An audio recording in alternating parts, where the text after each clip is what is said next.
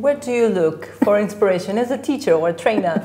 Well, most of times in my real life or in the students or learners' real life, because they need to know the practice, they need to practice their life and take some examples of that to give some inspiration and ask me some questions, doubts, and resolve that kind of problems that we can do it about our daily routine.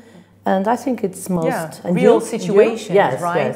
Yes, so that they can relate to it. Yes. So that we can even have a debate about all the things. The debates, I think, they are very good. Yeah, because we can actually use those expressions like I agree, I disagree, I partially agree, so that you can actually tell them how to engage in a discussion about a topic. Yes, yes, it's true. And sometimes someone that disagree with you, if you have a good argument, they can change their minds. They can change their minds. Yeah, and I think this is a victory for us, like teachers. Yes.